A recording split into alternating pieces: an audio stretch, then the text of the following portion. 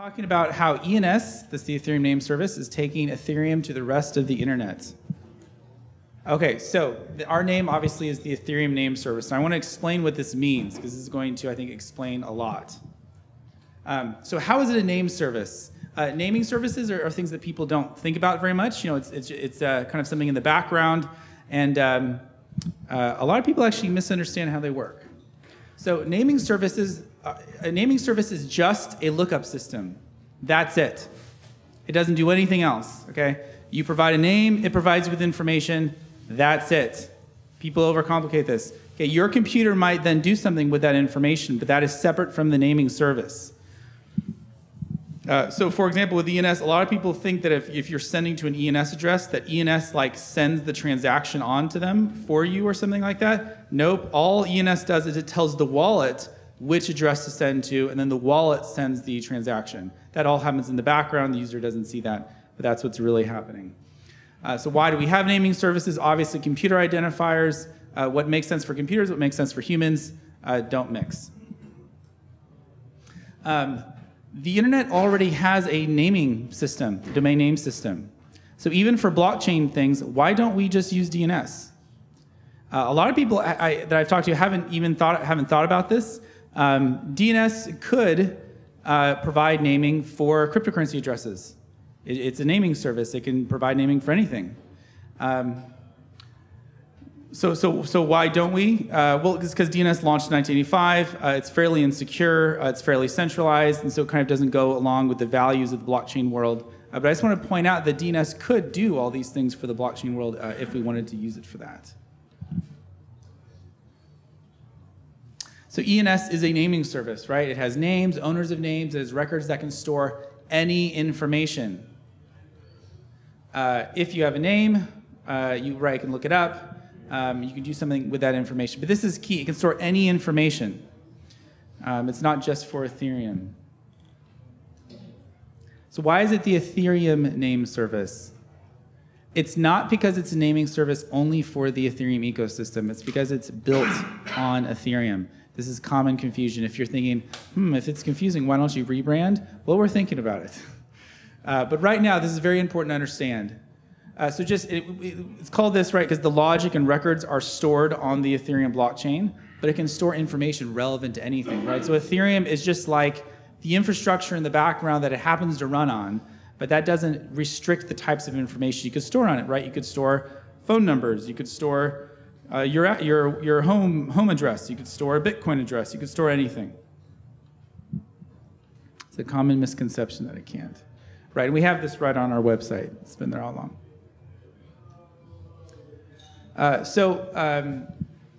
Why do we use Ethereum as our backend? It's a good question, right? There's other blockchains out there. Even if we wanted to have a blockchain naming service built on a blockchain. Here's some advantages. Ethereum has a very high security built into it. You know, if we were making our own chain or something like that, we'd have to bootstrap security. It would be low security. It'd be and it'd be probably less decentralized. Ethereum, we can build on Ethereum. It has high security and decentralized right out of the bat. We can benefit from all the ecosystem infrastructure. It's like MetaMask and Fury. I mean, tons of services that we benefit from right away. We don't have to reinvent those things. We benefit from standards. So all .eth names are actually ERC 721 compliant. So .eth names can just plug into NFT markets.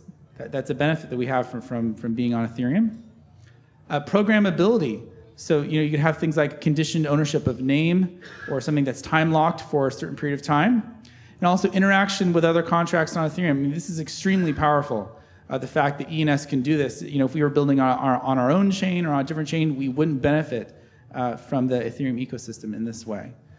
So we think this is why Ethereum is the best place to be building a blockchain-based naming system. So to kind of sum up, ENS uses Ethereum to serve the internet, including and beyond the Ethereum ecosystem. And as a result, ENS and our goal is to make ENS and therefore Ethereum a basic piece of internet infrastructure used widely by people whether they are part of the blockchain community or not. And the rest of this presentation is about how we are doing that. So, of course, we do support the Ethereum ecosystem. I don't want to give the impression that we're moving beyond the Ethereum ecosystem. That's still a core thing that we do. That's kind of our bread and butter. But ENS does much more than that, and many people don't know that ENS does much more than that. So I'm going to be talking about more in detail all the directly Ethereum-related things that we support. Okay, so IPFS, the Interplanetary File System. IPFS is a peer-to-peer decentralized file system, file sharing protocol. ENS is a decentralized naming service. So together, they are the decentralized web. We actually have a partnership with Protocol Labs, building out infrastructure on this and promoting this kind of duo of protocols. We already have native support for this pair of protocols in Opera. And Brave says they are also working on adding this. So we are getting a native browser support. But if you're using a browser that doesn't have native support, we benefit from MetaMask. MetaMask supports this. So if you are using Chrome, Firefox, Edge, Brave, or even the Tor browser, which I'll be talking about here in a second, you automatically support this decentralized web. And you can try it right now, actually. So we recommend this is a great starting place, almonet.eth. If you have to put a slash at the end if you're doing it in MetaMask, so it'll recognize it. If you type this in, it'll load up. And this is a directory of websites, decentralized websites. So this is a great place to start. This works right now. We also have a project called ETHDNS, which is a bridge between DNS and ENS plus IPFS. There's much more that can be said about this. We actually just published a blog post yesterday with more details, so go to our Medium, check it out. But for users, the bottom line is we own eth.link on DNS. We've set up a special server there so that if there is a decentralized website and you don't have MetaMask or you're not using Opera, you can still access it. Just add .link to the end of it, and it will resolve like a normal website. So this is a great way if you want to put your dApps front end on IPFS and make it accessible via ENS, but you still want normal people to be able to access it, use this. So Tor.onion addresses. So Tor.onion websites have been around for a while. They have a naming problem. They have the same naming problem that normal websites would have. That they have, an address to find the server. They need a naming system, but they don't trust DNS because DNS is insecure. It's centralized, right? And Tor is all about security. So right now, if you wanted to go to a .onion website in the Tor browser, you have to go to something like this, right? This is very non-user friendly. ENS solves this problem. So ENS is obviously a decentralized, secure naming solution that works today, and we've added support for .onion addresses in our records, and you can use this in the Tor browser if you have MetaMask. So the Tor browser is Firefox based, and if you add in put in the add-on MetaMask, and you type in a .eth name that has a Tor.onion address in its records, it will resolve to that Tor.onion website. So this works today. You can try it right now. So we actually set up 10 of these addresses to kind of show off this functionality. So like duck.go tor.eth, Facebook tor.eth, and all these here. And we actually set these up, and then we gave up control of them, so we can't change the addresses here. So this actually is showing off another functionality of ENS. This is to prevent phishing. If I set this up, I could set it up correctly. You could start using it, and then I could, if I really wanted to be bad, I could then change it to a different address, and then you might not know that I changed it, so you're going to, and I could go to a phishing website or something like that. I can't do that. So actually, nobody owns these addresses, but they still work. That's something you can't do with DNS, by the way. Somebody always controls the DNS records. Who is? We actually just launched this with text records in our manager. You can now, to put it to any ENS name, you can put like an email address, website, a link to an avatar, a description, anything you want. Like if you're trying to sell a name, or if you just want people to know who you are, or however you want to use it, this works right now. And we're going to be adding the ability to put custom text records very soon. This is what it looks like in our manager. Other cryptocurrencies. So you would have heard about this yesterday if you saw Nick Johnson, our lead developer's presentation. But we just added multi-coin support on mainnet. It works right now, at least on the ENS protocol level. And basically, it works the same way as with Ethereum addresses. You just store like the Bitcoin address or EOS address or something like that in the record. And then the wallet, if someone types in the name, can grab that address. And then the wallet sends the transaction, right? Some people are like, well, how does that work? Because it's on a different chain. Well, it's just where it's being stored. So for any cryptocurrency, any arbitrary cryptocurrency, this works for. And we have a wallet that's actually just about ready to launch this. They said that their beta version of this would be launching either today or the next couple days, and then in a normal production mobile app by the end of the month. Decent Wallet. This is a hardware and mobile wallet based out of South Korea. This is their website, decentwallet.com. They support a bunch of different currencies, and they were really great to kind of partner with us to kind of build this new functionality. And actually, I want to show a video of this. Oh, darn it. Okay, we're on a different computer. So we had a video of this working, a demo on mainnet. You can imagine how it works exactly the same way as Ethereum addresses, but with Bitcoin addresses in this video. Sorry, we had to switch computers. Okay. But we have commitments from more than just Decent Wallet. We actually have commitments from 7 other wallets to add this functionality either in the next couple weeks or months. They are on board with this. Coinbase Wallet, Trust Wallet, IM Token, Haven, MyCryptoPortis, and Opera.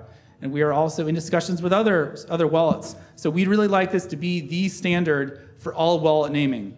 And if you are involved in another multi-coin wallet, please let us know. We'd love to work with you on this. And this new functionality was actually funded by a grant from Binance X. So thank you to Binance X. We really appreciate the support.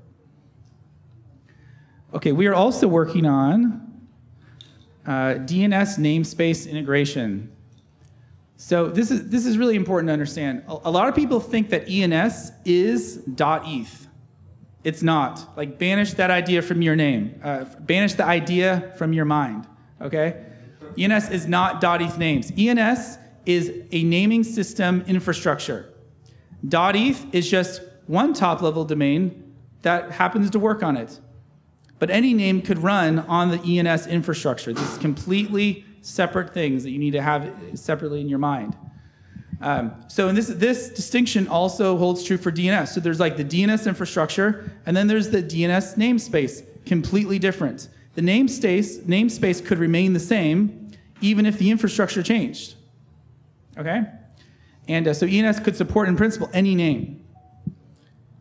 And this is exactly what we're trying to do. So we've actually devised a system so that if you own a name on DNS, only the owner of that name can claim use of that name on ENS, not with .eth, but with the same top-level domain. So for example, ethereum.org, the EF could, if they used our system, which is coming out here very soon, could have a DNS record and an ENS record for ethereum.org, not ethereum.eth, ethereum.org. And we use something called DNSSEC to do this. I'm not going to explain this in detail, but it's a pretty clever system that Nick Johnson came up with here. And this actually works right now for .xyz. So like Argent Wallet uses this. This .xyz was kind of our test case, and we're now confident in this system. We're going to be rolling this out to all other DNSSEC-enabled DNS top-level domains, which is all the ones you've heard of. We also have some special use cases for these other top-level domains, .lux, .cred.art. Oh yeah, so some people have said, well, if you're going to integrate the DNS namespace, why do we need .eth? Well, because .eth is native to ENS, it has special properties. So DNS names will still be subject to DNS controls because ownership goes only one direction. So whoever owns the DNS version of it owns the ENS version of it. But because .eth names are native to ENS, they have individual ownership and are not subject to those same controls. Some people ask about our relationship with ICANN. I'll just say a few words. It's friendly. We've gone to their conferences. We've given presentations. Almost everybody is very open and receptive to ENS. In fact, people approach us, say, hey, we want to work together. So we think there's a lot of potential to working together there. Also, this is a key thing to know. ICANN is not monolithic. Some people will say, this is what ICANN thinks or ICANN does. ICANN is a lot of different people who think different things. They don't always agree. So keep that in mind. All right, I'm going to skip this, running low on time. New DNS RR type. We are working on getting a new record type in the DNS system for Ethereum addresses, so we can standardize our process for claiming DNS names on ENS. But this could be used beyond ENS. Just want you to be aware of that. And we're also working on getting ETH.ARPA. .ARPA domains are used for basic internet infrastructure. And we are working on getting this for use for the whole Ethereum community. This would be another kind of a semi-official link of Ethereum to the legacy internet. And then we're also working on traditional DNS records. Our public resolver actually supports this right now, but we have a project going with .cred. .cred is a DNS top-level domain. They have agreed to work with us to build a system to use ENS and IPFS to host all of their traditional DNS records for their whole namespace, which would be an incredible kind of first step towards having ENS be used for that use case. So we are very excited about this. It's amazing they've agreed to do this with us. We've talked to lots of other top-level domains who are kind of interested, but they tend to be very conservative. So they're willing to experiment with us on this, and we're very happy about that. So that's it. Thank you very much. Here are some important links. And we have 1 minute if anybody wants to ask a question. Yeah, so just run up to the mic here, and we have time for maybe one or two. I can also talk. We can also talk afterwards. We have some of our developers here as well. What happens if DNS want to add .eth names? Are they going to? I mean, in the DNS route? Yeah. It's currently reserved as a 3-letter country code for Ethiopia. Although they are not using any 3-letter country codes. They're just like reserved in defense. And I've talked to people who say that they're actually probably not going to give them to the countries. So at some point, we might be able to get .eth as a GTLD, but that may or may not happen.